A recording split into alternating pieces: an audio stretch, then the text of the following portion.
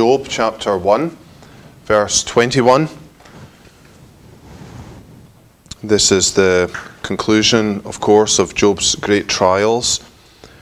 Maybe we read verse 20. And Job arose and rent his mantle and shaved his head and fell down upon the ground and worshipped and said, Naked came I out of my mother's womb, and naked shall I return thither. The Lord gave, and the Lord has taken away. Blessed be the name of the Lord.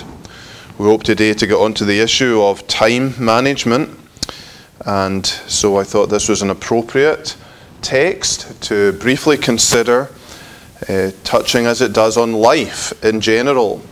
Let me try and bring up that slide.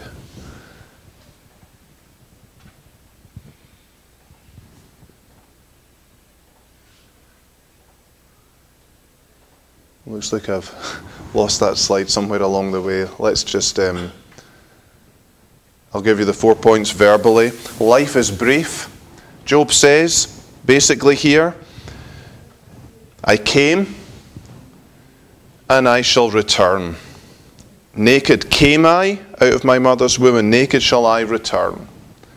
This really sums up life, doesn't it? I came and I shall return.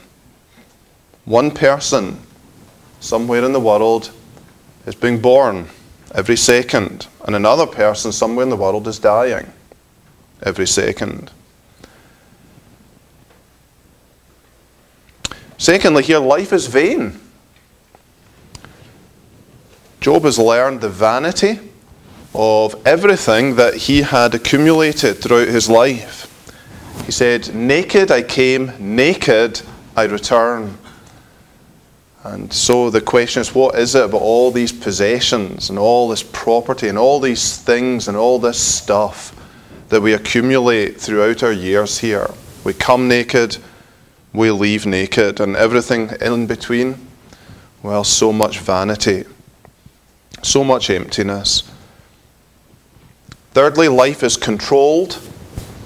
The Lord gave, the Lord has taken away. Now, Job didn't say that he earned, he deserved, he merited, he worked for all these things. He said the Lord gave it. But he also said the Lord has taken away. It wasn't an accident, it wasn't the devil, it wasn't the Sabaeans.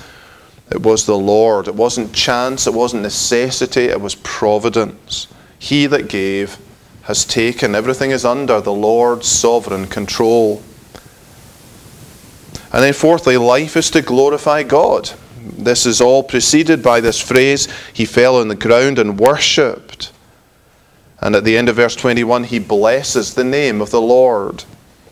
So he sees here that although the devil's purpose was to make Job curse God, the result is worship of God. So 4 points about life. Life is brief, life is vain, life is controlled, and life is to glorify God. Let's pray. We do thank you, Lord, for life. It's a great gift. And for the life you've given us up to this point, that you've sustained us and given us the health and strength to be here today. But we pray for help to remember how brief this life is, and how much vanity we attach to it and accumulate in it. Help us to realize that one day it shall also be said of us, he came naked, he left naked. We shall return to you, and our arrival and departure times are on your timetable, Lord. You're sovereign. And so we come before you as Job did also. In his lack, we come largely in our plenty and say, blessed be the name of the Lord. Help us to use this time on earth, this brief, vain, controlled time, for your glory and honor. In Jesus' name, amen. I know what I've done wrong. I've got the wrong keynote. There are the points. So we are going through the social media maven, or guru, We had been looking at the leader as a communicator, and then specifically here as a communicator using social media. And we saw Al Mohler's vital quote, "If a leader's not leading in the digital world, his leader is, by definition, limited to those who also ignore or neglect that world," and that population is shrinking every minute. So we talked about taking a positive approach, asking ourselves the why question, prioritizing one social media channel. Let me scoot through to where we're at.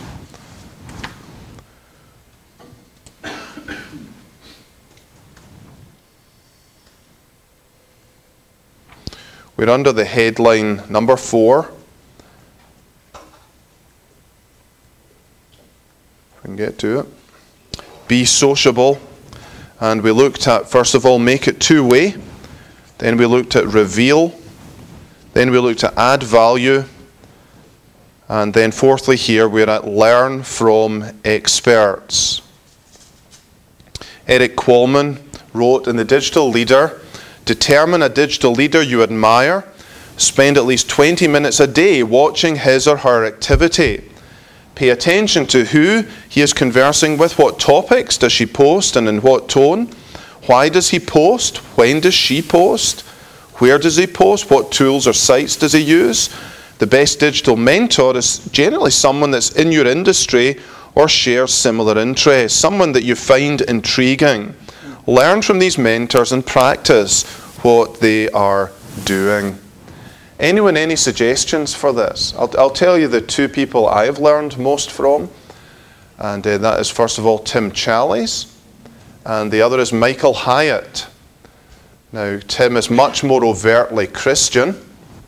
Obviously, that's his whole message, really. At a popular level, he's really a broad blogger, really the whole area of Christian living, and he touches on doctrinal issues too, but his focus is on Christian living. Michael Hyatt's a bit different. He is a professing Christian. He used to be chairman of Thomas Nelson. But his blog is not overtly Christian. It deals a lot with leadership, with management, with productivity, relationships. And he's got this very strong area now of using social media. I'm quite cautious about some of what he does in that area. He wrote the book Platform, you might remember, which I felt was lacking in a Christian basis, and I felt quite uncomfortable with the whole idea, I suppose, of consciously, deliberately cultivating a platform. But I still think there's a lot to learn from these two men and how they use social media for personal and ministry purposes. I read a lot of blogs and stuff, but these are the two men that I learn from. Don't copy slavishly, but I do learn a lot from. Anyone else got someone that they find is a good model to follow? No? Okay. I just found Al Mohler. I read his book on leadership, and you were talking, and he's got all kinds of stuff on his blog. And he takes time to think about what he's going to say. Right. He doesn't just, so, and then he has but then he does keep people up to date right. by giving them a podcast every day. Yep. And I thought that's pretty neat.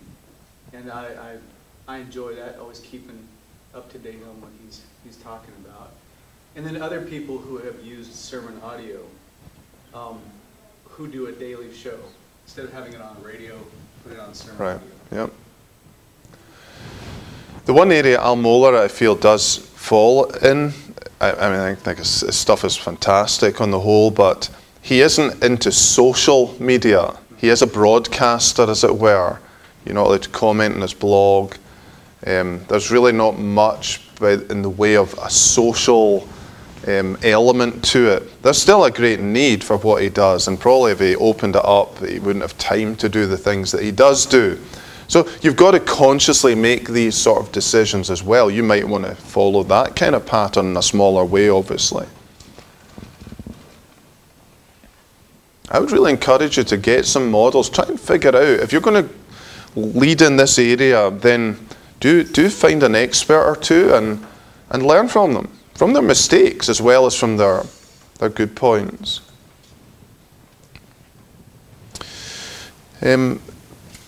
Mix it up. One of the things I don't like about Michael Hyatt's blog is it's very predictable in form. He follows a format for every blog post, and he's quite open about that. He learned it at a writing conference, and now he practices it all the time. So you can always predict sort of the way it'll be laid out, the pattern it will follow.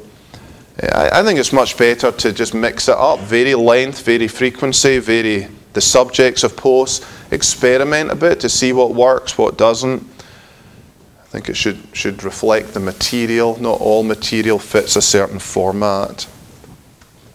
And be patient. Now, I'm afraid the blogosphere and the Twitterverse are not just waiting for you to arrive. I'm really sorry about that. But they're not. They're not holding their breath. You will probably likely have, if you start a blog, something like 10 or 20 regular readers to begin with. And like everything in life, it takes a lot of time to build. There are very few silver bullets. There's no magic formula. You may do the odd thing that will give you a little peak for a time, but it will probably default back. And so you have to really think long term, building bit by bit, reader by reader, follower by follower, in order to make a success of it. And you've got to be patient. You can't say, well, only 20 people reading this, sometimes only 10. What is the point? Well, everyone begins like that. You can read Michael Hyatt's history. You can read Tim Challies will tell you. He started his blog for his family, putting photos up, and then did a couple of book reviews for them that somehow got onto search machines, and it just sort of gradually took off from there. So we've got to be patient. Be accountable. I'd recommend Social Media Heart Check by Tim Challies. And he explains in that how you can actually access all your Facebook activity at a glance. What you've seen, people you've searched for, comments you've left, things you've liked. And he suggests sitting down with your wife quite regularly and reviewing this. And ask for input from elders, friends. Am I creating a good impression or a bad impression? What's helpful? Is it the real me that people are seeing, or is it some sort of false version of me I'm presenting? Am I just making controversy, or am I peacemaking as well? Am I just using this as a diversion from real problems, real ministry issues on my doorstep? Am I modeling and mentoring by my social media presence and practice? Am I taking a regular digital Sabbath, a weekly time of unplugging, and maybe even a digital fast for longer periods to allow spiritual growth? For myself, I try not to do email, Twitter, Facebook, blog on Sunday. I try not to be in the blogosphere on a Sunday, or Twitter or Facebook. I also, when I go on vacation now, try to totally unplug. Probably still post things on the blog, but it's usually things that have been scheduled for a week or so before. Saturday is a minimal day for me as well. I don't post anything. I hardly ever check, really. So you just find your own place. But be accountable. I tell my wife what my plan is, so she quite often asks me, did you blog today on Sunday, or did you check email today on Sunday and things like that? And that's okay. Sometimes I have to say yes. But I know she's going to ask, so that influences my behavior. You can also find social media policies online for churches. If you're doing this as a church thing, then you can just do a search for church social media policies. A lot of these big mega churches have produced really good documents for their employees, large ministry teams, which you can really learn from for your own use, but also if you're doing this as any part of a team effort in a church. R.C. Sproul Jr. suggests 5 questions to ask before posting on social media. If my mother, pastor, spouse, children were to read this, would they be ashamed of me? Where is this coming from? Anger, pride, self-righteousness? Have I practiced a judgment of charity toward the person I'm writing about or responding to? Am I seeking to serve Jesus with this post, or am I seeking my own? Am I casting pearls before swine? So be accountable and then delegate.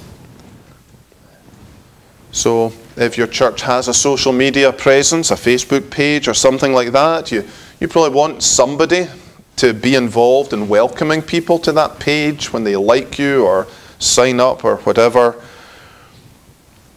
It can often be people deciding whether they will physically go to your church or are they welcomed even digitally. And I would hope your members will want to share your sermons and your blogs and things like that, just to, again, be a witness in social media. So be sociable. Number 5, learn the lingo. In Socialnomics, Eric Qualman argued that companies, institutions, and even individuals who did not adapt to and harness the new world of social media would severely limit their usefulness and effectiveness. And in his latest book, Digital Leader, Eric Qualman argued that companies, institutions, and even in his latest book, Eric calls leaders to face and harness digital technology for their work and for their businesses. I think it's a really useful book. It's not directed to churches or whatever, but I think many of the challenges and opportunities that businesses face are similar to churches. And now I went through that book and I picked out some key phrases, a digital vocabulary, if you like, that challenge us to understand this new world and harness it for the good of the church. What's a digital footprint? Well, that's the information we post about ourselves online. We're leaving them all over the place. Digital shadows are what others post about us online. A digital legacy is what people will find online when they search for us 100 years from now. Digital celebrities, obviously people have become famous for what they do online. The digital realm, this merged public and private world, that means we can hardly have both a private and public life. They're increasingly becoming one and the same. Digital profile, 81% of children under the age of 2 have images of them posted online. 25% have an online presence before they are even born. Digital tools, well, that's whatever simplifies life in this digital world.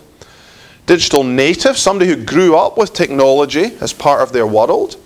It's the opposite of a digital immigrant, which is what I am. Probably most of you are digital natives.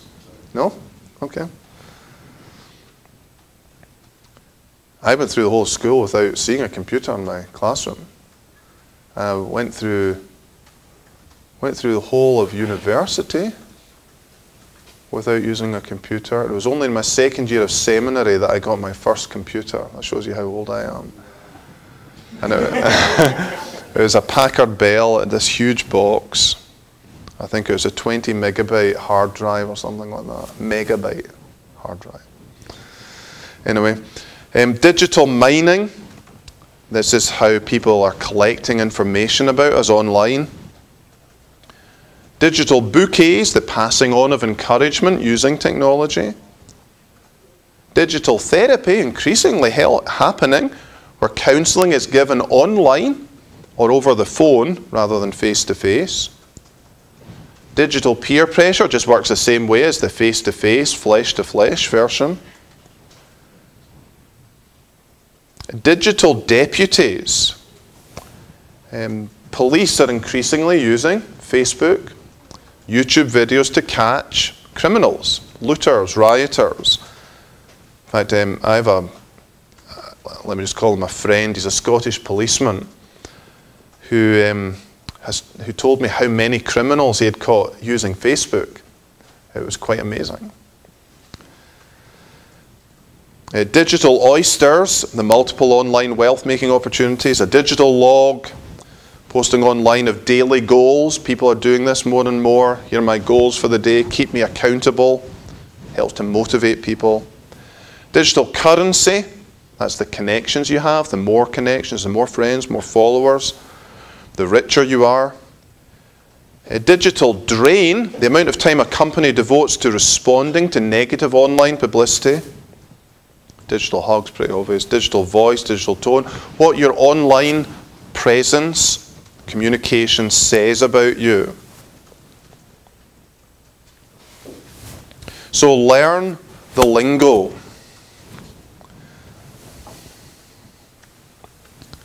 Number 6, take a break.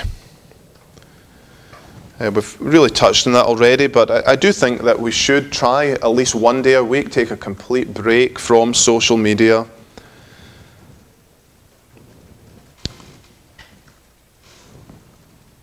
Number 7, never let it become a substitute. Mustn't become a substitute for church, for personal interaction, for personal visitation, for personal evangelism.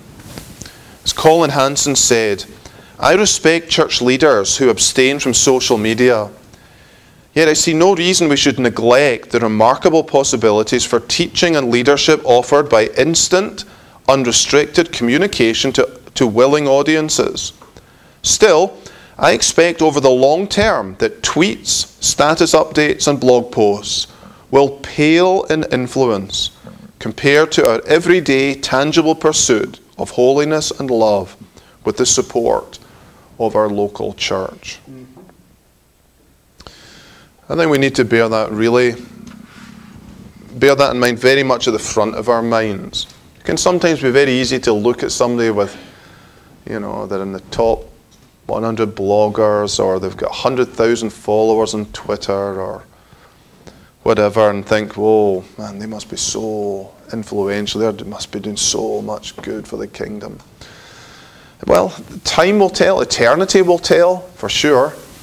It may be that the completely unknown pastor actually does more lasting good just serving his local church than the person who's the digital celebrity. I mean, we're not talking here about popularity, how well known. We're talking about spiritual fruit, spiritual good, souls saved. Has a blog ever saved a soul? I'm sure it has, but I've never heard of it. Sermons have in local churches. So for all the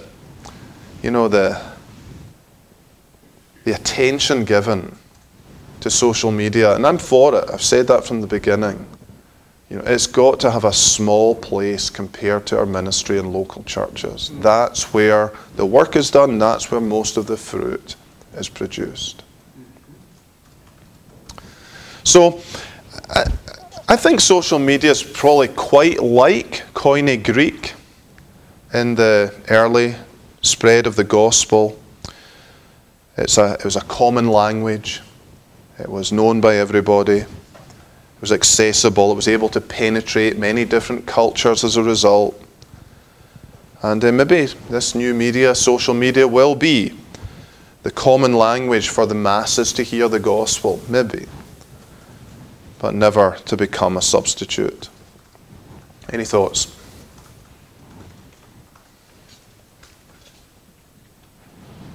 Craig?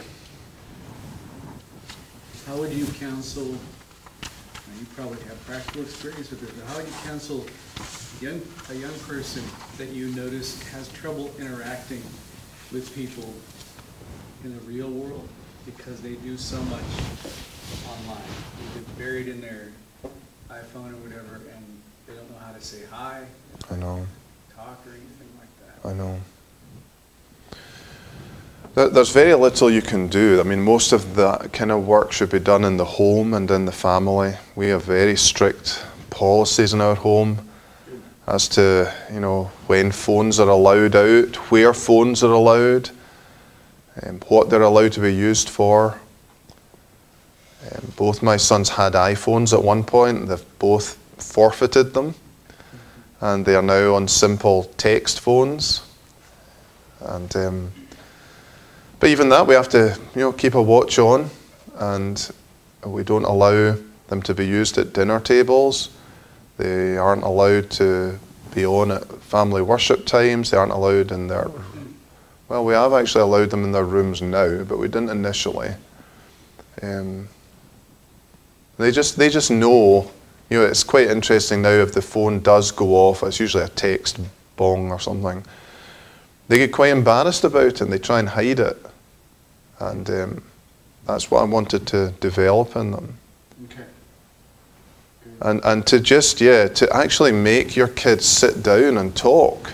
That's what dinner tables are so good for. It's not a lot of time you spend at them each day, but over time, that's where kids develop their social skills. And there's very little anyone outside the home can do, though, Craig. If the home has allowed that to develop over many years. I think obviously in church meetings, youth groups, there should be some policy about that.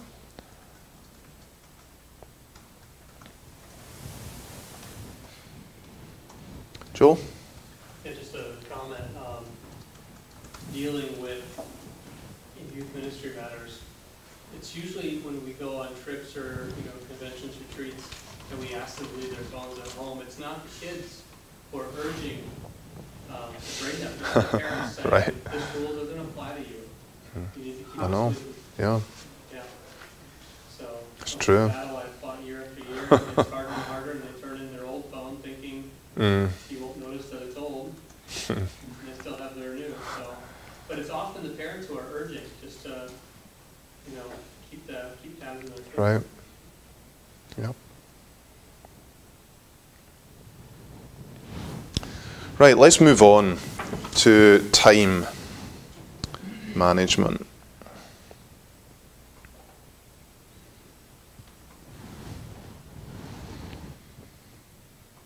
We'll take a break soon.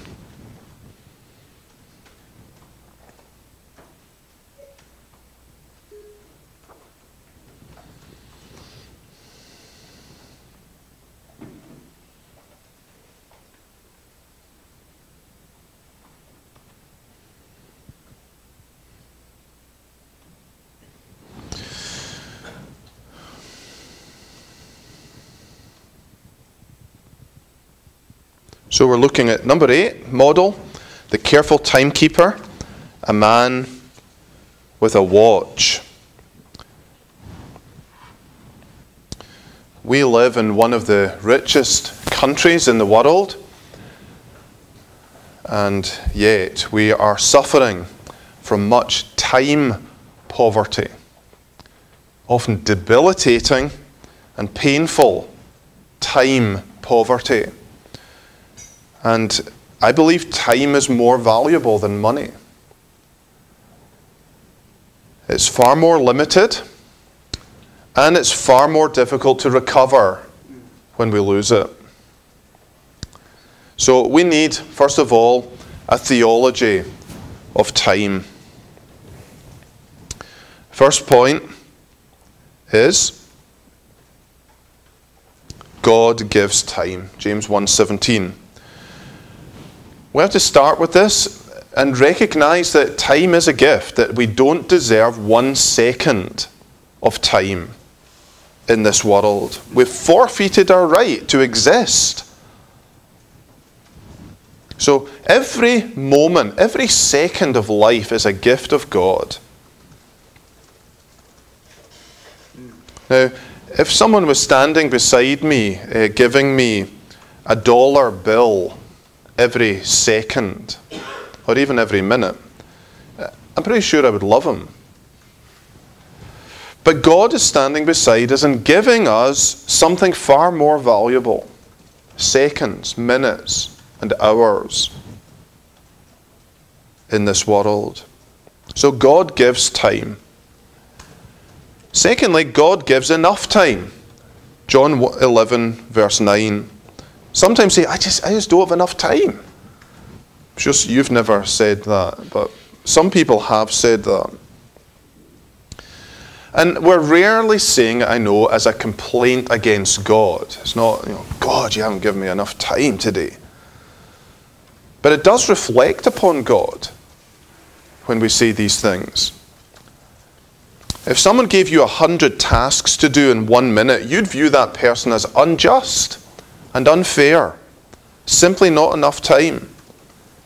But God is not unjust and He's not unfair. He has given us enough time to do all that He requires us to do.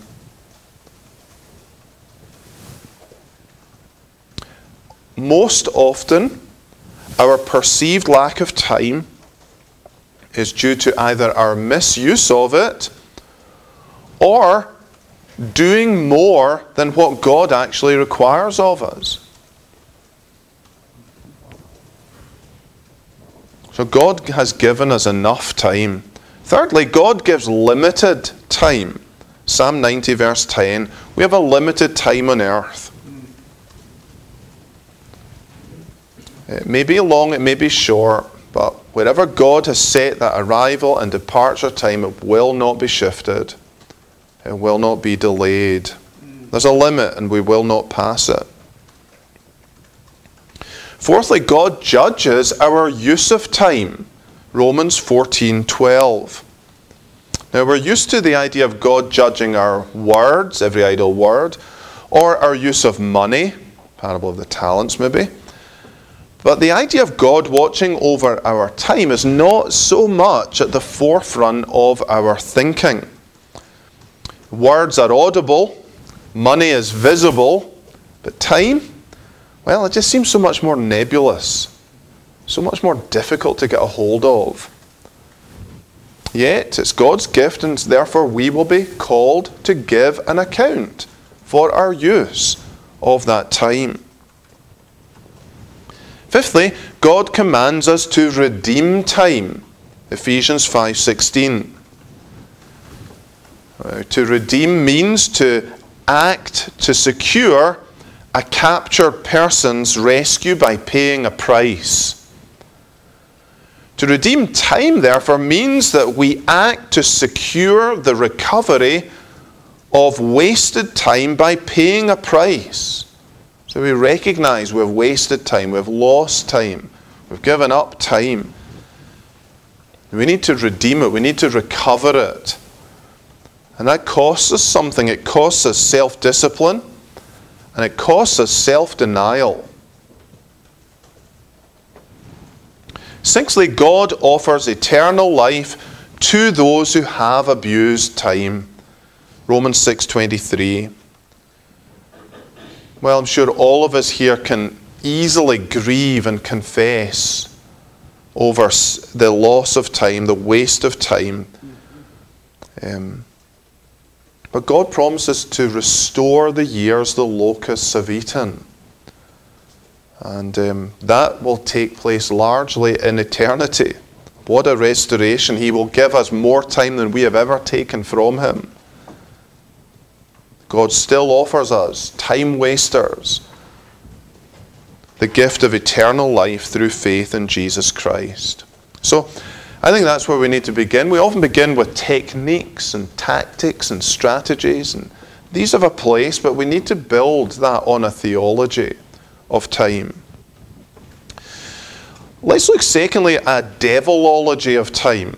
So that's what God says about time. What does the devil say about it? What does he want us to do with our time? So I'm really saying, how would the devil teach this class to you? I think he would have three main points. First of all, he would say squander it. Be a time waster. It's just letting time slip through your hands without using it productively. And it's especially easy for a pastor to fall into this. He has no time clock. He has no boss. Time can be wasted in many different ways in the ministry. By laziness, just going about our business too slowly, too half-heartedly, sleeping too long. Secondly, by disorganization. We may be running around at a terrific pace, but we're running around like headless chickens. We have no planning. We have no aims. We have no targets. Our studies, our finances, our admin, our libraries are just in a mess. So we're always looking for things, losing time in that way. Inefficiency. We may not be using the right tools to simplify our task. We phone when we could do something much quicker by email. We use Strong's Concordance rather than Bible software. We write out things by hand again and again, rather than using a word processor, having a template. We try to study for sermons in the afternoon when we're sleepy, rather than, for many of us, first thing in the morning when we're at our brightest. We read where there are lots of distractions, rather than where we can really concentrate. We squander time by inefficiency. We squander time by indiscipline. We surf the internet rather than study a text. We spend too long on the phone to friends when there are people to visit in hospital. We fail to plan our week or our day and end up aimless or simply reacting to the demands of others. I read a great article the other day. It was playing off of Nike's motto, just do it. And this guy was saying, no, don't. Just plan it. Just plan it. And I've found for myself that planning makes such a difference to one's use of time. I'll come back to that. So he would say squander it. Secondly, he'd say stretch it.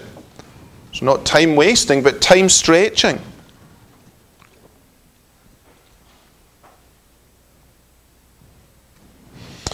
Now, what does this mean? It means lengthening our days, our working hours, so that we can do more and more work. Yes, the devil will say that too. Psalm 127 verse 2 addresses this attitude and spirit and says it's vain. And it's vain because, as much research has shown, when we stretch our hours, we're really just stretching out our work to fill the hours. We're not ultimately packing more in.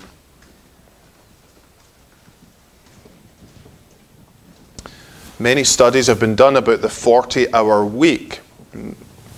That figure hasn't just been picked out of the air. But what the studies show is that the amount of things you get done in the week is increasing all along, starts to even off about 40, and then slides precipitously down the other side as soon as you go past 40 hours in a week.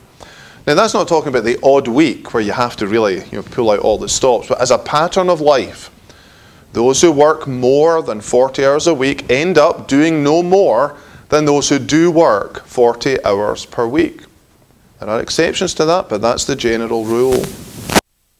We simply start stretching our hours. I remember when I worked in finance, it was always a great time in the year when bosses said we could do overtime, time and a half during the week, double time on Saturday.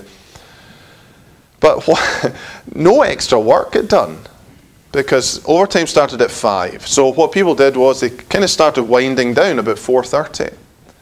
And then everyone would be going out for sandwiches, pizza, whatever. And that would kind of go past 5, and eventually kind of people about 5:30, 5:30 are starting to work. But, because of it an hour off, it's taken a while to get back into the swing of things again. And Then people start leaving about 7 after doing 2 hours, from 5 till 7, and there's lots of goodbyes, what are you doing? And this would go on like until 8 and 9, and just ultimately I reckon probably a maximum of about 1 extra hour was done out of every 4 worked. And I still believe that that could have been done in the course of the day, because people paced themselves. They said, well, man, I'm going to be here till 8 o'clock tonight. You know, you start walking a bit slower. You start taking your time. So again, this is very easy for pastors to do, to start stretching hours. And because we've got no fixed hours. And yet we're not getting more done. We're just taking longer to do it. And it's amazing how quickly you can prepare a sermon when you have a deadline. Some of you struggle to hand in assignments in time. I'll bet you won't struggle to preach, get your sermons ready on time when you're in a congregation. Because it's not an option. You just get it done. You do it. So, I think on the whole, pastors should set themselves office hours, working hours. Let your family know them, let your wife know them, let your elders know them, and stick with it. Unless, of course, there are exceptions. And there will always be exceptions in pastoral ministry.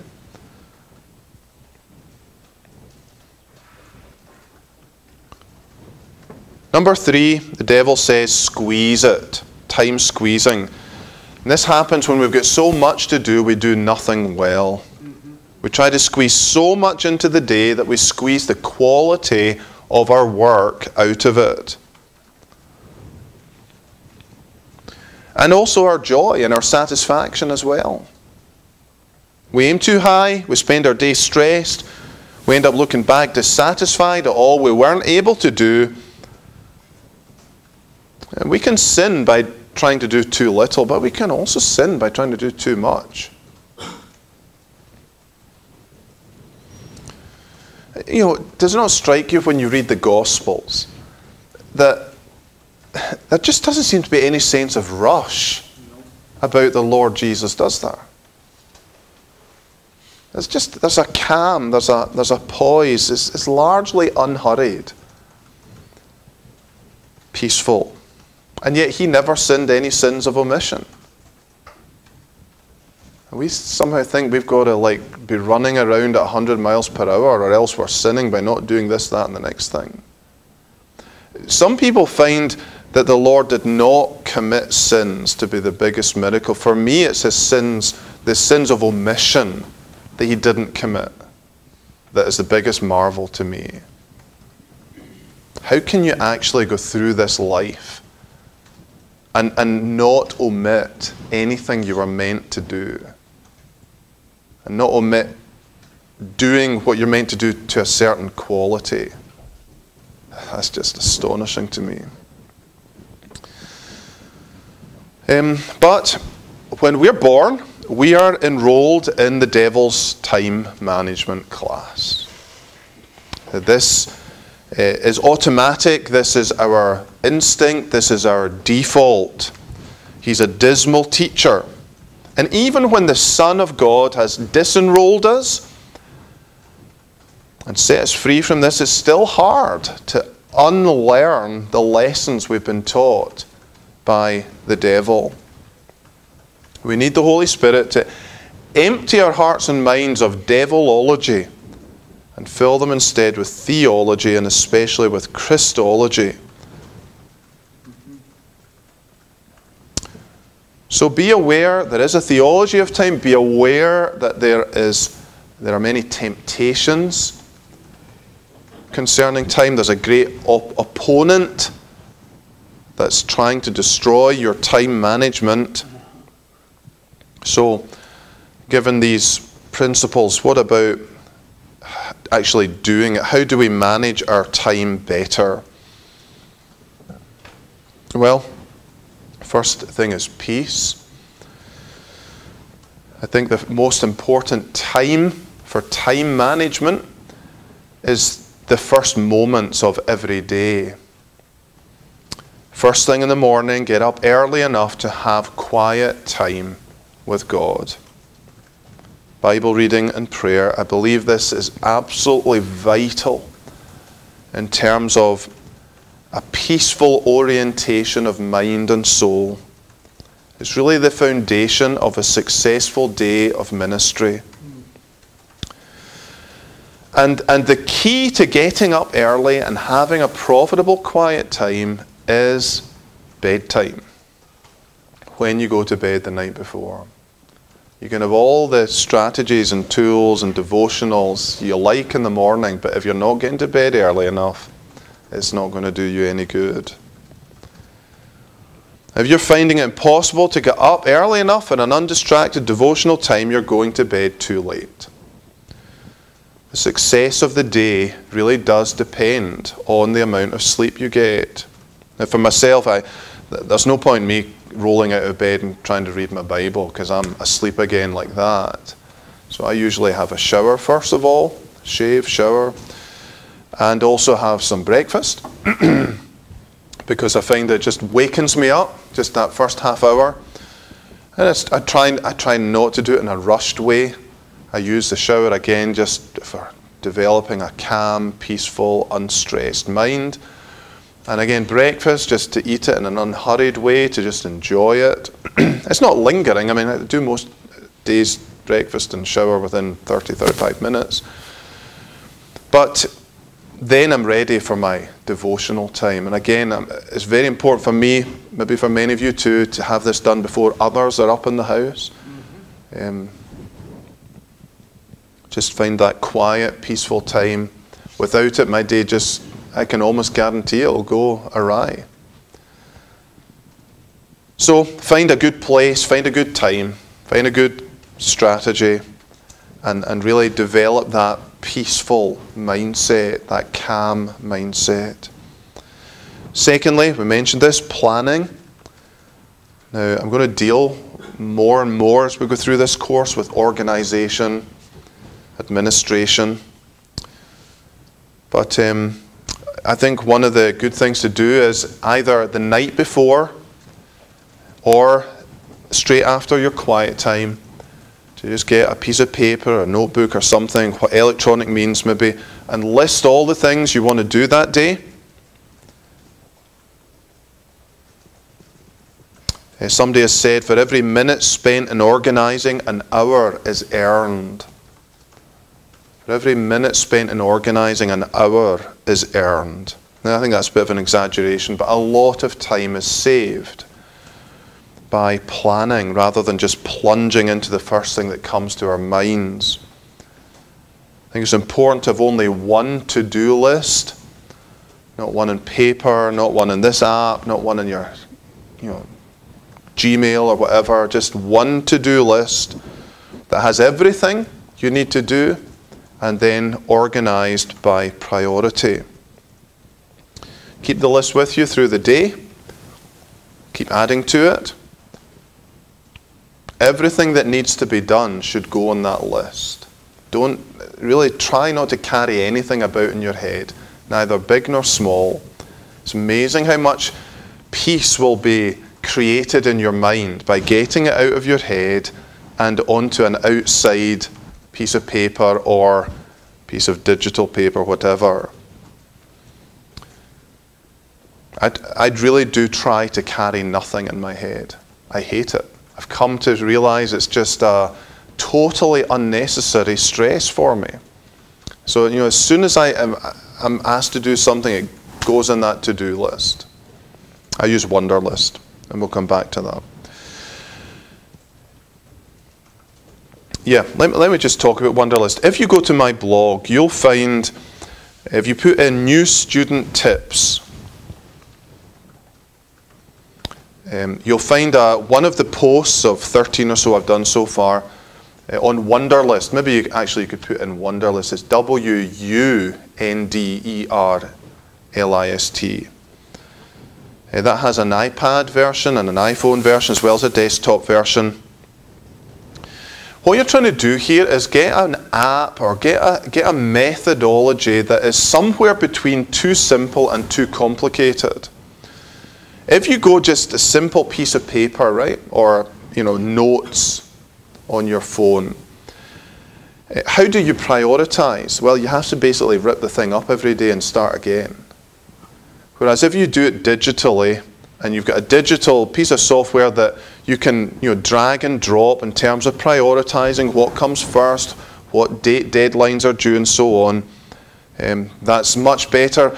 But on the other hand, you have something like OmniFocus. In fact, Charlie's has got a blog on that today. You might want to look at it. I've tried OmniFocus, and to me it's just so complicated and convoluted that it actually adds to my stress. So you've got to find some method in between piece of paper and running the Pentagon that suits you and that is going to help you rather than hinder you. So planning. Prioritizing then. So you've got a list of all the things you need to do. You're not going to get everything done, ever. So you've got to let the least important things wait. So then that begins this organizing of your to-dos into the following categories. Urgent. So there's some things, phone calls, visits, emails, they simply have to be done that day. Straight up to the top of the list. Urgent. Second category is big.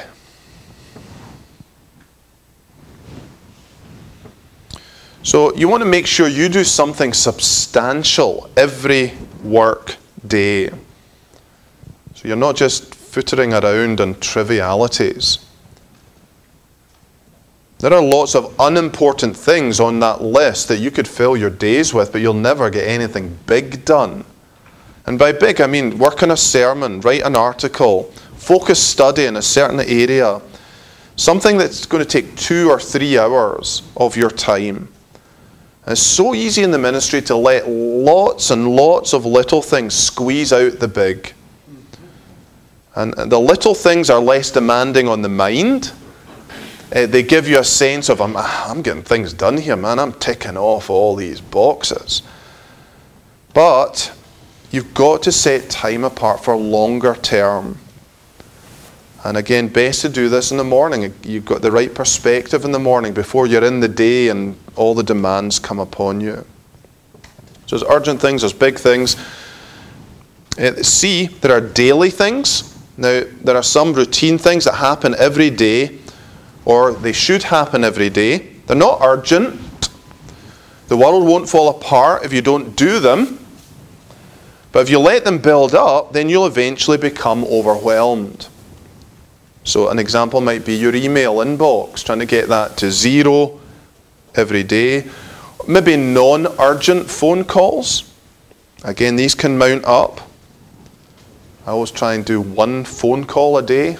That's not an urgent thing usually, but just lots of just errands on the phone, things to follow up, administrative matters. Organize your diary.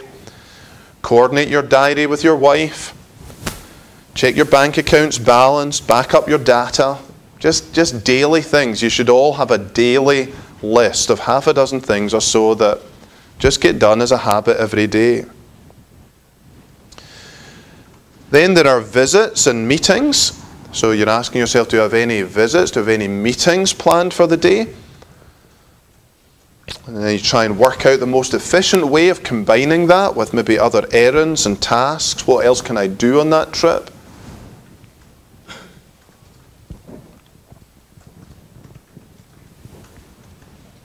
And then there are long-term projects. So the big things are, a couple of hours a day on the things like sermons. But I think pastors should always have at least one time slot in the week for working on a long-term project. Not just the weekly sermons and Bible studies and catechism classes, but, work on an article for a magazine or a chapter on a book or a lecture maybe. Don't let them build up on you. If somebody's, your church might have asked you, will you speak at the minister's retreat, in 3 months' time, then don't wait till 2 weeks to go. You want to start on that early. set aside Friday morning or something, or every Thursday morning, do a few hours every week. If you don't schedule it, it will not get done. It's interesting, Andrew Carnegie once asked a consultant, what can you do for me about time control? And the consultant said, I'll make you one suggestion and you send me a check for what you think it's worth. Write down what you have to do on a piece of paper in order of priority. Complete the first item before you go to the second. It's reported that Carnegie tried it for a few weeks and sent him a check for $10,000.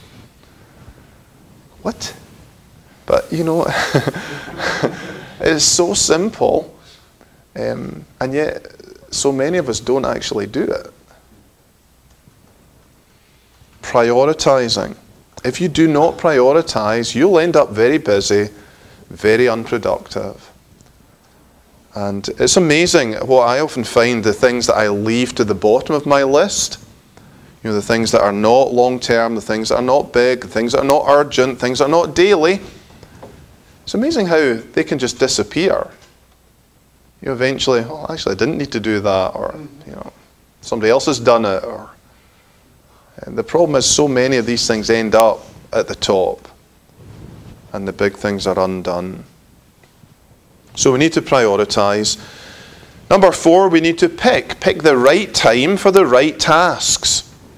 I'm sure you all know the famous figures.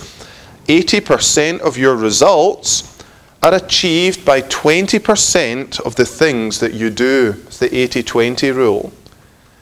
80% of your results are achieved by 20% of the things that you do. You've got to find that 20% that's going to produce the 80%. If you don't set aside time for these tasks, they simply won't get done. So choose the right time slot as well for each task. Allocate enough time for it. I think it's very important to devote large blocks of time to important tasks and squeeze less important tasks into smaller blocks. Consolidate smaller tasks into one block. What do I mean by that? Well, you look at your diary and you see, well, I've got 4 hours on a Friday morning. That's your sermon prep time. Or you might look in your diary and see, hey, on Wednesday I've got 20 minutes between this class and the next class. I've got an hour here in the afternoon. And then I've got 15 minutes before my wife comes and picks me up or something. That's the time, not for sermon prep. That's the time for the phone calls and the emails, the small tasks. Put them into the small blocks of time. Consolidate them together as well to release larger blocks of time. And don't multitask. It doesn't exist. Everyone's finding that out. You're just toggling from one task to another. You're not doing 2 things at the one time. I think it's always helpful to try and visualize time.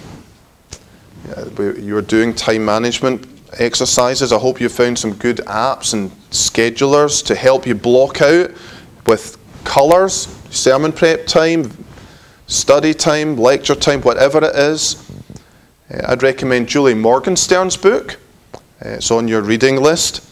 To show you the difference between a cluttered schedule and an organized schedule. And if you've got a cluttered schedule, it's very difficult to see what you have to do. Whereas an organized schedule is very obvious. You don't need to guess. And it's also easier to find out, hey, have I reached my capacity here? Am I overdoing it? So pick the right time for the right tasks. Big blocks for big tasks. Small blocks for small tasks. Group smaller ones together rather than interspersed throughout the day. Don't multitask. Let's have a break. Let's take a good 5 minutes, okay? Come back just after 25 to.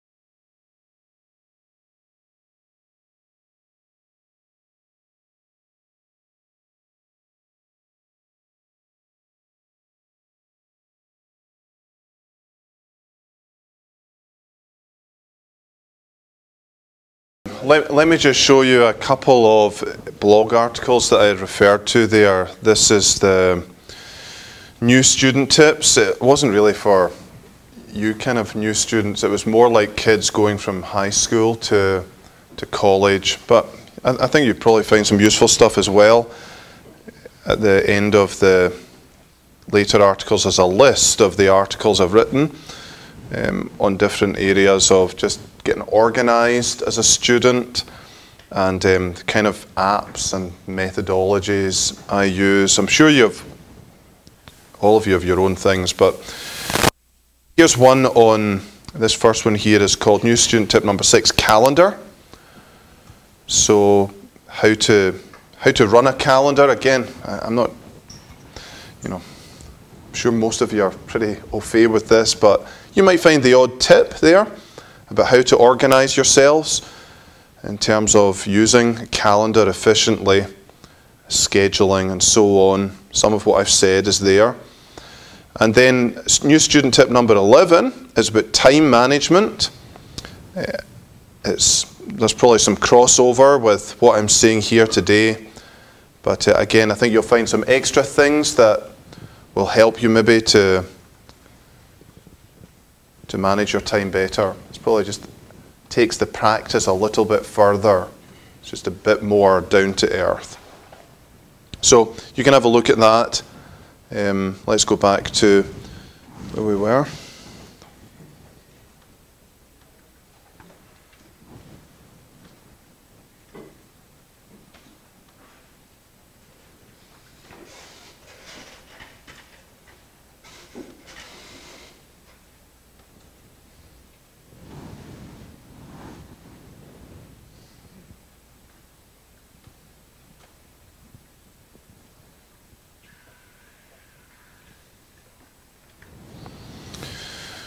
So we were looking at pick. Now let's fifthly look at perform.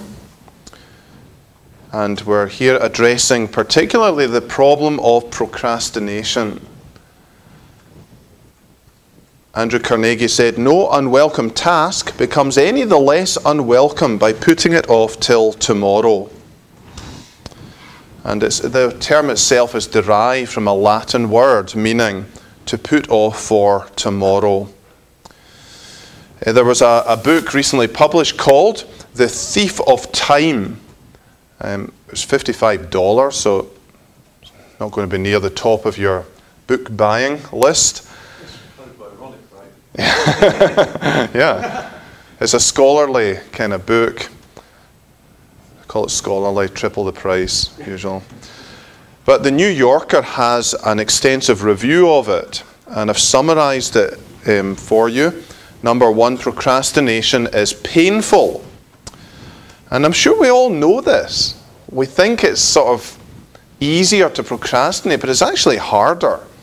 Because when we see the same things on our list to do day after day after day, it gnaws away at us. And it eats away at us. So why do we avoid an unpleasant task when avoiding it only increases the unpleasantness?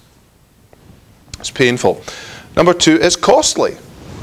It makes businesses lose money. A history of GM, 60 to 0, written by Alec Taylor, highlighted how GM's problems really came about because key executives delayed and delayed inevitable decisions. But it's not only businesses that lose money, pastors lose credibility when they become known as procrastinators, and so do students. It is irrational. Piers Steele defines procrastination as willingly deferring something even though you expect the delay to make you worse off.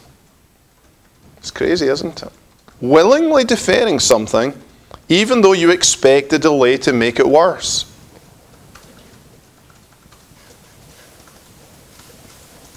Samuel Johnson said, I could not forbear to reproach myself for having so long neglected what was unavoidably to be done, and of which every moment's idleness increased the difficulty.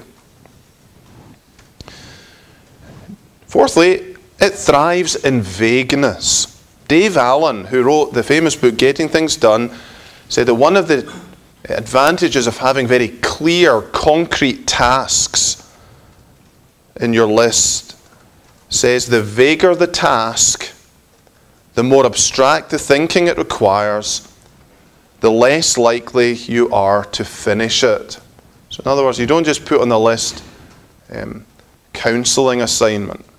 It's write self-counselling paper. Full stop. It's not to be left vague, but very specific and action-oriented. The vaguer the task, the more abstract the thinking, the less likely you are to get it done. It feeds on perfectionism. This was interesting to me. I can't remember the book I read about this. I can't remember what it's called anyway. But it highlighted that most procrastinators are not like totally lazy people with no sense of responsibility. Actually, most of them are perfectionists. Procrastinators are always waiting for the perfect time. General McClellan's excessive planning and preparation infuriated President Lincoln during the Civil War. He was always asking for more troops, more time, more weapons, more plans to get the ideal battle.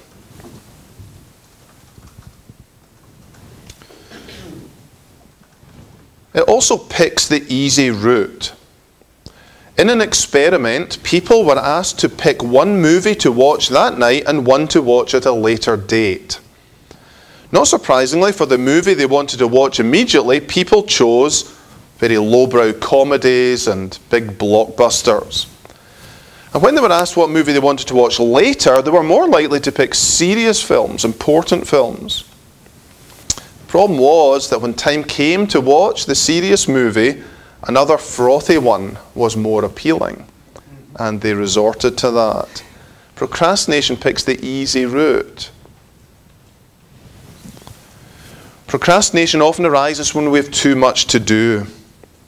When we're overwhelmed with to-dos, we feel there's no to-do worth doing. We just get paralyzed. Procrastination is increasing. According to Pierce Steele, who's a business professor at the University of Calgary, the percentage of people who admitted to difficulties with procrastination quadrupled between 1978 and 2002. And in that light, he's saying it's really the quintessential modern problem. Gretchen Rubin, who wrote The Happiness Project, New York Times bestseller, gives 6 tips for forcing yourself to do a dreaded task. Do it first thing in the morning. Do it now is one of her 12 commandments. No delay is the best way. If you find yourself putting off a task that you try to do several times a week, do it every day. What she means by that is, like, say you plan to jog 3 times a week or go to the gym 3 times a week. She says you are far less likely to do that than if you scheduled it, say, 6 days a week. So if you're saying, well, you know, I need to prepare for my sermon 2 days a week, a few hours each day of these 2 days, you're less likely to do that than say you scheduled every day 1 hour first thing in the morning or something like that. Have someone to keep you company. Studies show we enjoy practically every activity more when we're with other people. So maybe a visit to a home you're really dreading to visit, well, take someone with you. Arrange to go with someone, and when the time comes, you don't have a choice. You've got to go. Number 4, make preparations. Assemble the proper tools. Clean off your desk. Get the phone number. Find the file. When you're dreading a task, it helps to just get prepared for it. Commit. We've all heard the advice, write down your goals. And so what Gretchen Rubin says is, she writes at the top of a piece of paper, by the end of today, April 7, I will have, and fill in the gap. Give yourself a deadline. And 6thly, remind yourself that finishing a dreaded task is tremendously energizing. Studies show that completing a task releases chemicals in the brain that give you pleasure. If you're feeling blue, although the last thing you feel like doing is something that you don't feel like doing, push yourself and you'll get a big lift from it. Other people suggest reward yourself. So for example, you say, well, if I do this paper today, I'm going to reward myself by buying a book on Amazon tonight, or something like that. Consult with your wife first.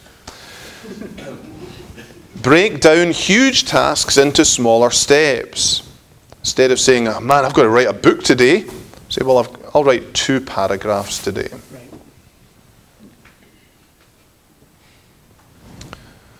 So perform, don't procrastinate. Pace. Now, some people live at the pace of a Wall Street trader. Other people live in the kind of let it all hang out kind of pace. Neither helps the leader or those he leads.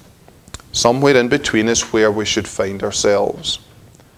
Now, it's going to vary depending on who you are and your circumstances. But find a pace that allows you to get a good amount of work done, and yet allows you time for other people as well. Set yourself limits on work. You can spend as many hours as there are left in this world on preparing a sermon. You can, it's just endless.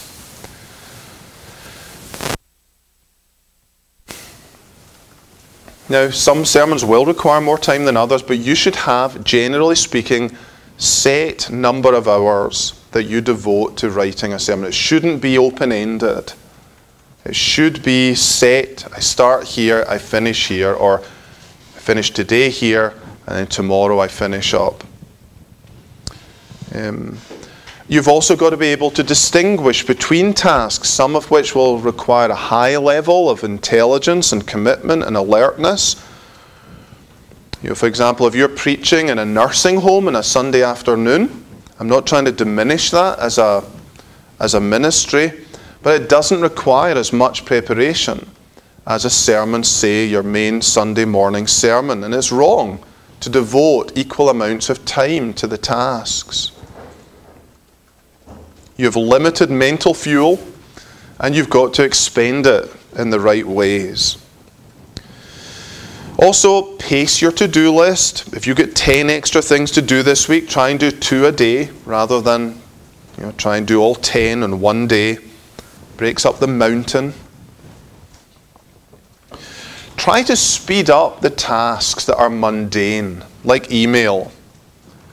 I often use a stopwatch on my phone when I do email. I just start it when I start the email and then figure out how long it took me at the end. And it's amazing how it speeds up. You get it done in half the time, even less maybe, when you're really putting yourself under that pressure. Otherwise, again, you can spend forever on emails. And I suppose under this heading also of pace, we deal with exercise. You have to spend time exercising. You have to do it. You think, well, that's a waste of time. That's time away from work. It's not. Research has shown that exercise boosts cognitive function, creativity, problem solving, and productivity.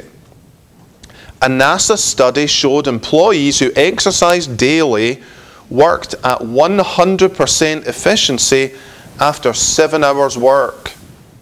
Whereas those who didn't exercise saw a 50%, meaning it took them twice as long to accomplish the same thing. So exercise creates time for you. It doesn't waste time. And under pace also build in buffer time. Don't shove everything right up against something else. Leave time for travel, for things going wrong. If you don't, you get off schedule, it's almost impossible to get back in and you lose momentum. Seventhly, purge. One of the benefits of auditing our time, which I hope we've all done by now, is it usually helps to identify some time wasters that we need to get rid of.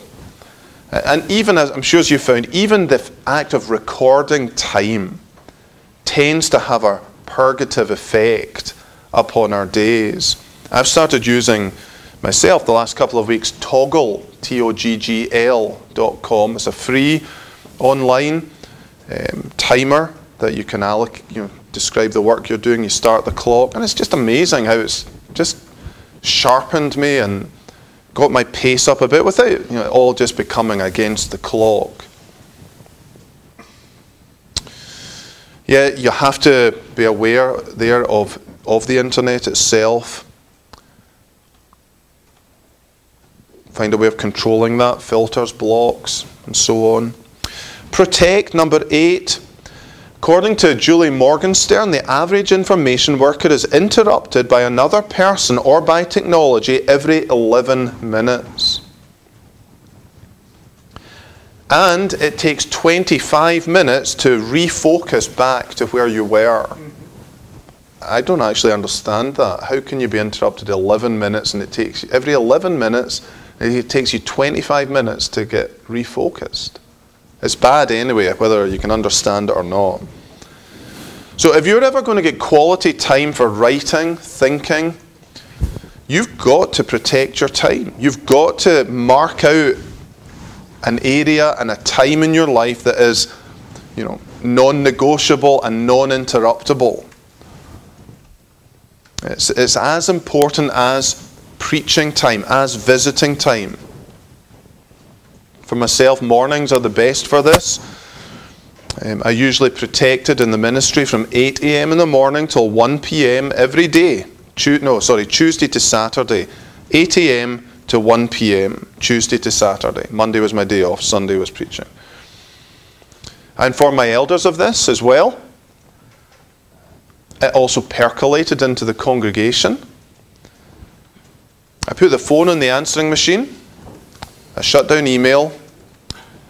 And I made a point of returning all phone calls at lunchtime and doing a quick check of email before I left for visiting and things like that to make sure there was nothing urgent I had to reply to. Incoming calls, like when you receive a call, take an average of 11 minutes. Outgoing calls take an average of 7 minutes. Now, if you've got 5 or 6 phone calls, if you're continually answering the phone, you're not only having longer phone calls, you've got all the interruptions. Whereas if you're able to then return calls one after another, you actually gain a good number of minutes over the course of a week. So you want to be accessible, but you've also got to be productive.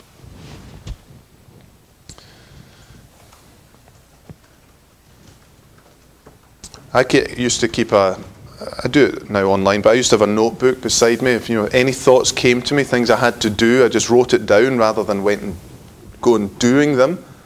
Didn't want the distraction. It got it off my mind.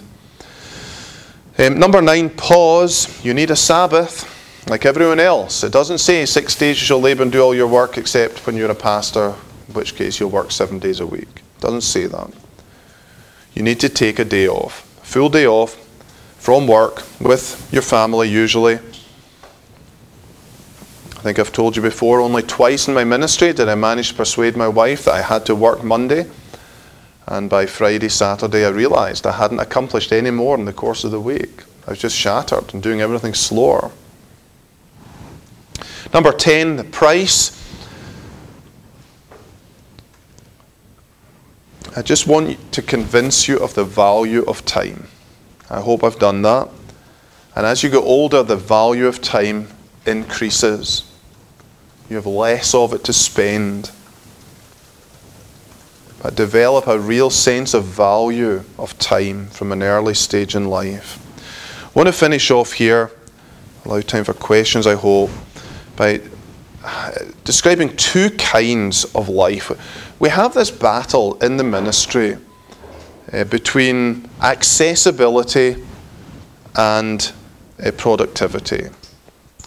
How do we balance this? Well, New York Times columnist David Brooks wrote about 2 ways of thinking about life. He called them the well-planned life and the summoned life. Let's look at the well-planned life first of all.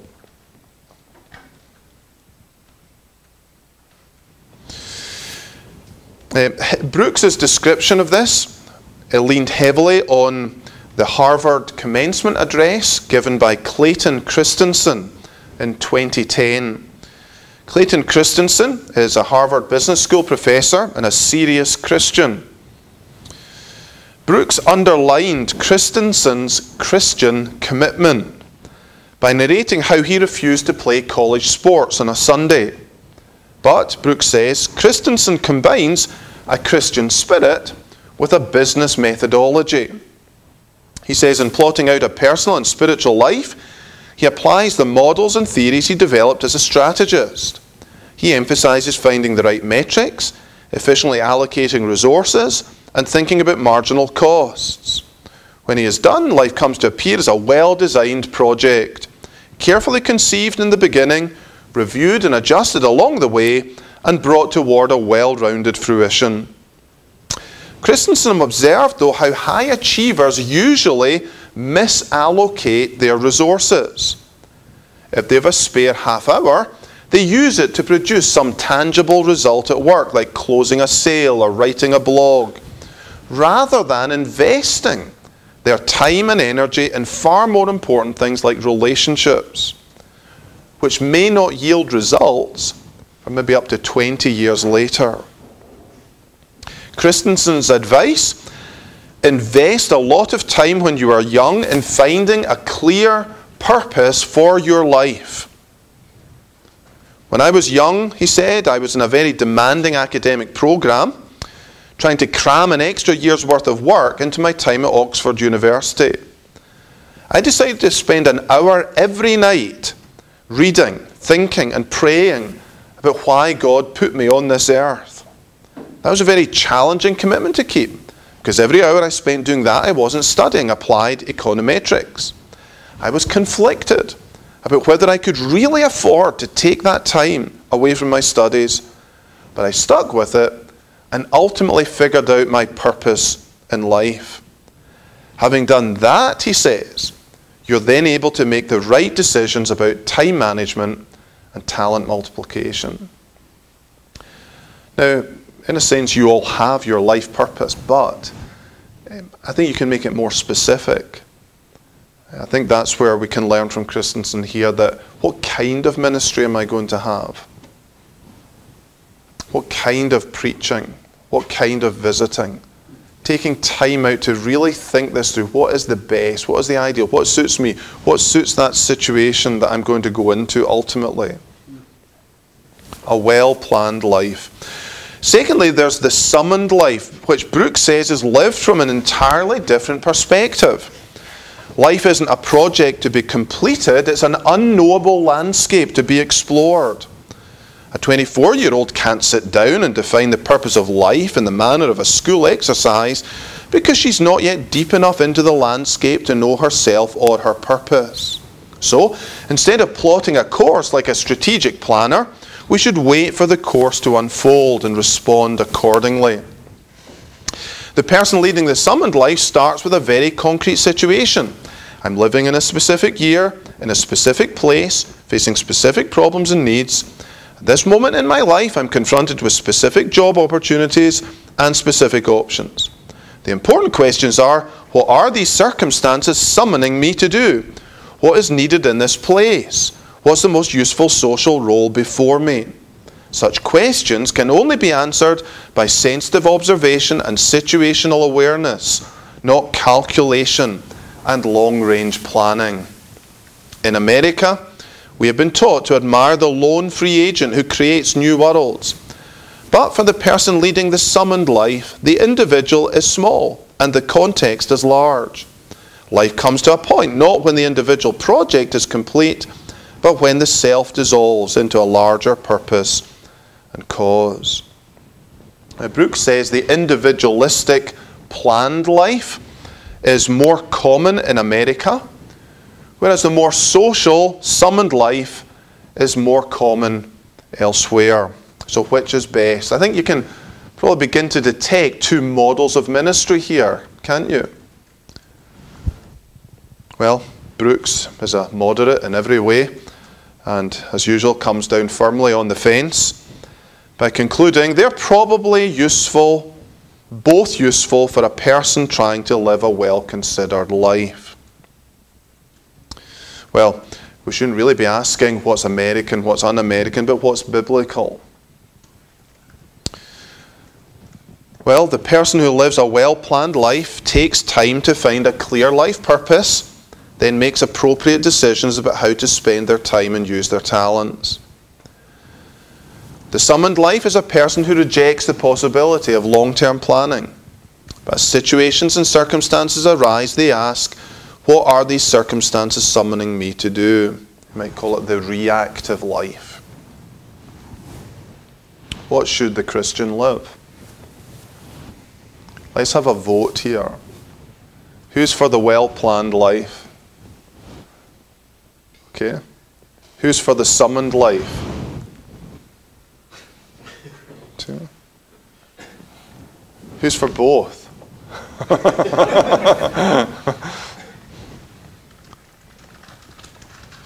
Well, I'm kind of for both, but I'm much more in favour of the well-planned life. Let me explain that. No Christian should be just a victim of events, just a kind of a helpless cork being tossed to and fro by the ever-changing ocean of circumstances and other people's expectations. We've got to take time to prayerfully seek a life and ministry purpose. God put each of us here for a specific purpose, a specific reason, and we shouldn't just drift day to day, week to week, year to year, frittering away time with no sense of direction. We've got to take our time and talents to God and ask Him, what will you have us to do? And wait for His guidance. And if we did that, it would save a lot of Christians and a lot of ministers too. Many years of pointless ping-ponging around from job to job, from church to church, from passion to passion, from person to person, from place to place. However, there are dangers in the well-planned life, especially in the selfish neglect of important relationships. The person living the well-planned life can become very insensitive to circumstances, to events, to people around him. I don't care if my neighbour's sick. I've got a plan today and I'm sticking to it. He can become very frustrated with anyone who interrupts his plan or renders his day inefficient. He can become deaf to God's voice speaking to him through His Word and through providence as his life unfolds. So he may have got his life plan from God, but he doesn't get his everyday plan from God. Everyone needs to allow an element of a reactive life in his life. So, I suppose I'm joining David Brooks on the fence here, but definitely leaning over onto the well-planned life side. I believe it's more biblical than the reactive life. I think that's what we see in Christ's life. He didn't get up every day and wonder, what am I doing here? Where am I going? No, he had a very definite plan. I don't suppose we'd call it a life plan, we'd call it a death plan. And he received that from his Father. But he also had a good balance, didn't he? Between the well-planned life and the reactive life. There were times when he would not be deflected by people's demands and the pressure of unpredicted events, but there were other times when he did respond to pressure and urgent circumstances. From what I've seen, most pastors live reactive lives. They go from day to day responding to events, phone calls, emails, and others' agendas. There may be a plan to prepare 2 or 3 sermons a week, but not much more than that. So I'd encourage you to think more long term. Not just about your congregation, where it's going, but where are you going? What is your life for? Take your time, take your talents, take your interests to God, and take your schedule and say, Lord, help me to find a long-term plan. Maybe a project, maybe to master Greek or Hebrew. I don't know. Maybe research a favourite subject. Maybe do a THM or a DMin. Maybe write a book. Maybe build interest in mission to a particular place in the world. Maybe mentor a young man or a group of young men. But some project, some long-term project, some long-term plan, allocate certain time to it every week, if possible. Stick to it. Let others know about it. I honestly believe the person who lives the well-planned life reacts better to events than the person who lives the reactive life. But whatever we do, it's got to be a prayerful life, hasn't it? So we ask God, what will you have me do today, but also the longer term? I want to give you a little equation. Maybe better if I write it up here. See if you can make sense of this.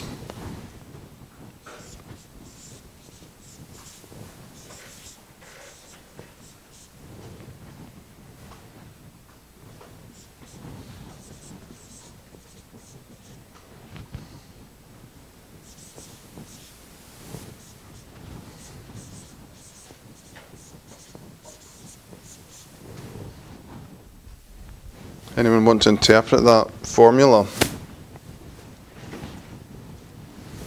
Is it meant to be an equals there? No, I haven't. I mean, we could. You could put equals the ideal life, let's call it. 70% planned life, 30% reactive, but all of it has to be prayer life. Yeah. That's what I found works fairly well for me. It might be different proportions for you, but I think it combines both elements, yet with leaning over to the planned life and just bathing everything in a prayer life. I think that will help us with long-term time management, but also the daily battles as well. So, disagree, debate me. Is there another way of viewing this? Anyone found the opposite? Does this repulse you? Some ministers would be appalled at this. They should say it should be 100% reactive life. You're a servant, you're a shepherd, Craig. I appreciate this up here. One text that came to my mind that I'd want to be able to explain well is Christ saying, take no thought for the morrow, for the evil Right. of the day is sufficient. So how would somebody explain that to Craig? Does that mean we don't plan at all? The usual way of explaining it is take no anxious thought for tomorrow. Thoughts that are crushing you and burdening you. Okay. And for me, one of the ways to avoid that, Craig, one of the ways I put into practice, take no anxious thought for tomorrow, is this kind of thing. Okay. David? I would change that a little bit. Okay. I'd put brackets before the 70 and after the RL. Okay, hold on. Multiply that. After what? Put it right at the start. Okay. And then after the RL. Okay. And change that plus. Oh, okay, right, okay. Yep. Does that make sense? Yeah, that does. See the difference? Yep. No. Your effectiveness in that is affected by your prayer. Yeah, I like that a lot. Yep. Yeah.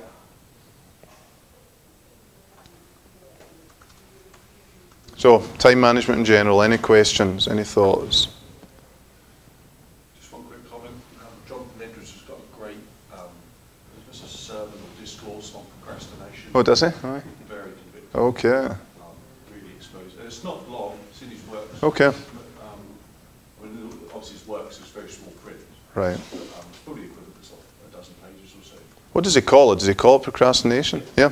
Well, you could go to the works of Jonathan Edwards online and put that word in, procrastination. You'll get a nice, nicely laid out sermon.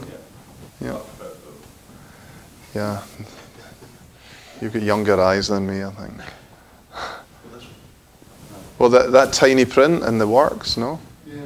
I just prefer booking Yeah. rather than looking at a screen. I'm just a trendsetter, you know. Yeah. Just an old fogey. So I can't keep up. Craig? Planning is crucial. Like you're saying, it should be a big part of our life. How do you avoid becoming a worrywart or always wondering what if this or what if that, and I need to have my garage stocked with 2 years of food in case the society collapses, that kind of thing? How do you avoid the extreme? Well, stop listening to Glenn Beck, number one. I don't know, Craig. I don't suppose that's kind of ministry focus. That's just a general problem, isn't it, that some people have. Well, I tend to think what if scenarios. I don't like going back, but I can tend to think of, get carried away. What if this and that and that and that and that? I better plan for that, and I waste time doing stuff. Well, I'll tell you how I'll answer that. Next class time, I'll bring a sermon on the causes and cures of worry. Okay. Thank you.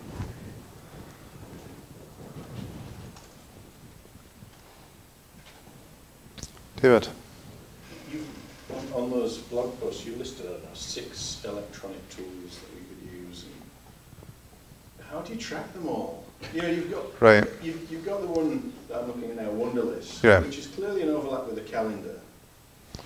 How do you put them all together? How do you? Yeah, I don't think it is, because the general rule is you never use your calendar for a to-do list. Okay.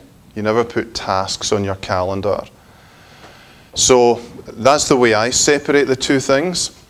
Tim Challies has been running a great series on this the last few weeks on productivity and productivity tools, and you'll find him much better on this than I am. But yeah, Wunderlist to me is just my to-do list, and it's very helpful to be able to put deadlines on it, because then, you know, I get pings when the warning is near. And that keeps that off the calendar, whereas calendar is just used for meetings, like lectures and things like that. See, that's last week, and that's my to-do list. Right. Right. Having a smartphone, can't afford that. Is it still? David, you've got to. I mean, I've gone to paper at times as well. I've swung backwards and forwards, and you've just got to find what suits you best. You're probably following the same principles, like get everything off your mind, you know, outside of yourself, so that you know it's there. You're not worrying that you're going to forget. So whether you do it in digital or paper, you know, it's a matter of what works for you.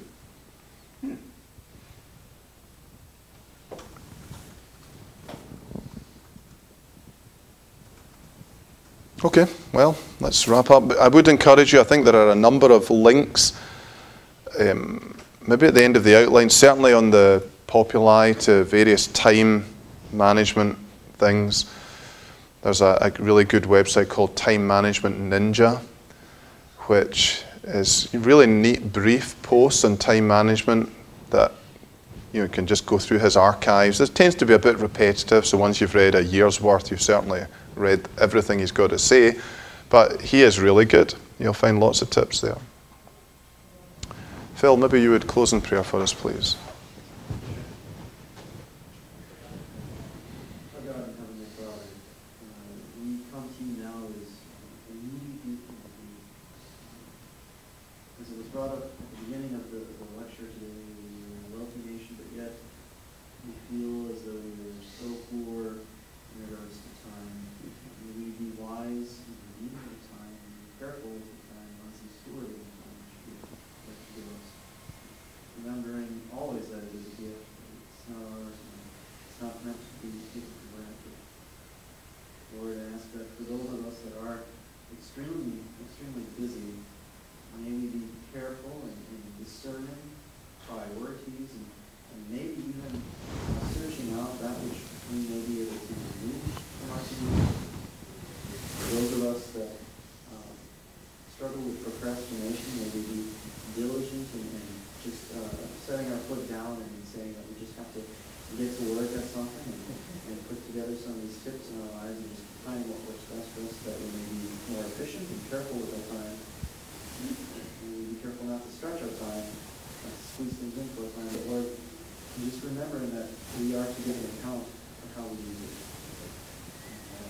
that in mind, that we would use it